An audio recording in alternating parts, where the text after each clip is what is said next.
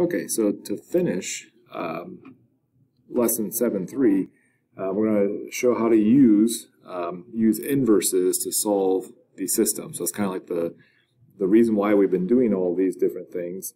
All this matrix algebra is to be able to solve these quickly, be able to solve systems quickly. So to start out with, just think about this guy right here. We could rewrite this. If I look at just the coefficients, I can make a coefficient matrix and then say that if I multiply that by the matrix x over y, it would equal this, and that's true. If I took 3 times x minus 2 times y, that goes on top, which is one number, one expression, and then negative x plus y, that goes down here, and you can't combine them because they're not like terms, but that would be one entire unit, and then one entire term, and this equals this. These are equivalent matrices because 3x minus 2y equals 0, 3x minus 2y equals 0. So we can split those up, and then we'll name them. Like A would be the coefficient matrix. We just call this x, those are your variable matrix, and then B is like the answers. Okay, that's the answers to the system of each line. So we've got A, x, and B. So we can see that A times x equals B. Equals B. So this is A times x here. So A times x equals B. Now we would love to solve for x. Let's get x by itself, which is the variable matrix.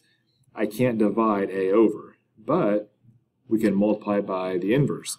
Because if I take A times its inverse, I'll get I, and I times any, the identity matrix, and then the identity matrix times any matrix is just that back. So if I had, if I multiply both sides by the identity matrix, so we got AX equals B, multiply both sides, by the inverse of A, not by the identity matrix, multiply by the inverse of A.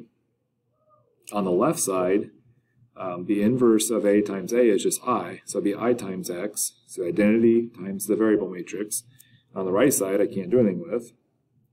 And anything times the identity matrix is itself. So it would just be x. And the right side is the inverse of A times B.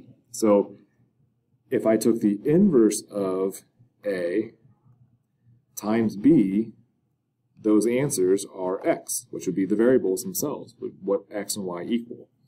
Okay, so first off down here, I want to find the inverse. So if it's a 2 by 2, we start out by finding the determinant.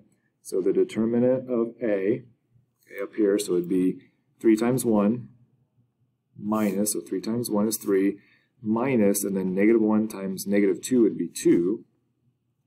So that equals 1. So the determinant is 1. Then I take 1 over the determinant times, and remember I've got to multiply by, I got to switch so that A and the D switch places. So now instead of 3 and 1, this is now 1 and 3. And then the B and C are going to switch signs. They get negated, so now they're 2 and 1. Now this scalar is just 1, so that means my inverse is 1, 2, 1, 3. That equals the inverse. So if I take the inverse times B, whatever I get when I multiply those together, that's what my x and y equals. So x, y, that matrix, equals 1, 2, 1, 3 times B, which is these answers, 0, 5. So I need to multiply these two matrices together. The answers will be my x. So I've got 0 times 1 is 0 plus 10. 0 plus 10, which is 10. And then 1 times 0 plus 3 times 5, so 0 plus 15. So that equals 10, don't know why I put a line there, 15. I'll get rid of that line real quick. And if this matrix equals this matrix, that means x equals 10 and y equals 15. So x equals 10, y equals 15. And those are my answers. Okay, and you might be saying, well, that doesn't seem like that saved a lot of time. Well, with 2 by 2s, this was a system of 2 equations with 2 unknowns. Sometimes it's going to be faster, sometimes it's not going to be faster. But you get down to like 3x3s and 4x4s, it can save a lot of time. If you remember from Algebra 2, solving this guy, it takes a long time, sometimes, half a sheet of paper just to solve it all. But we could solve it pretty quick. So think of, my A here would be just the coefficients, so 3, -3, 6, 1, -3, 10. Oops, I should have went down further here. -1, 3, -5. So that's my A. Now I need to find, because to solve it, I need to take the inverse of A times B, which B is just these guys right here. So that equals B.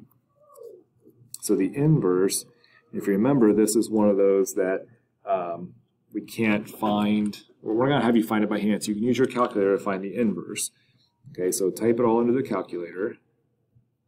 Type these coefficients in, and once you have them all typed in there, you can quit, and then we get rid of some of this stuff. So now I want to do second matrix.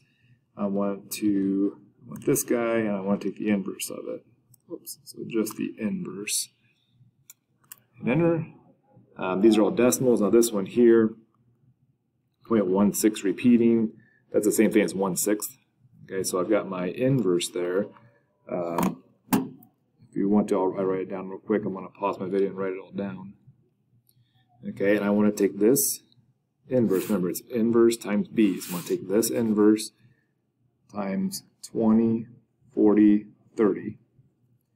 Okay, so if I multiply these out, which I'll do it on the calculator here, I'm going to take, so this would be view here, so 0.5 times 20 plus -0.1 times 40 plus 0.4 times 30, 18. So x equals 18. Then I'll take 1 divided by 6 times 20 plus 0.3 times 40 plus 0.8 times 30. So that would be,